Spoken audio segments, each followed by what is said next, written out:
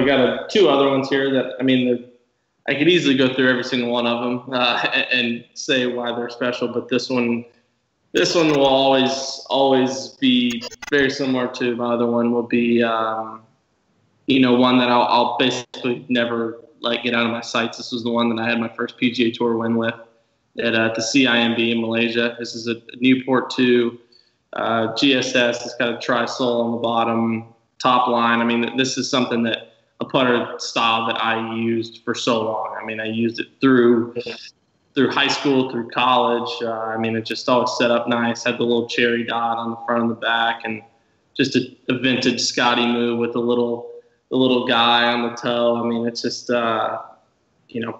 it's just a special putter because it's what I coming down the 18th, trying to win my first tour event and being on a par 5 and thinking that it's an easy par and I'll win by 1, and I have about a 30-footer uphill, and I was so nervous that I kind of caught the beat and jam. I mean, if anything, you leave it under the hole, and I jammed it like 5-6 feet past above the hole, downhill left to right slider, which is just the last putt you want when you're trying to win your first tournament. But I just kept telling myself that I did want that putt to win my first tournament, and was able to sneak it in that right side and get it done. So this is a special one for sure.